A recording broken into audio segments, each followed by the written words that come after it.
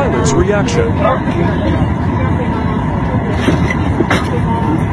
Ladies and gentlemen, please stop. This is a weird situation. If you've ever driven around a large airport, you'll know that there are fences surrounding the entire perimeter of the airport to prevent people from trespassing, but obviously from the video, it doesn't stop everybody. According to reports from air traffic control and the pilot, the man ran towards the airplane, hopped onto the wing, stayed on the wing for another 45 minutes before he fell off and went to jail. I really hope I don't have to make another video about something like this happening ever again.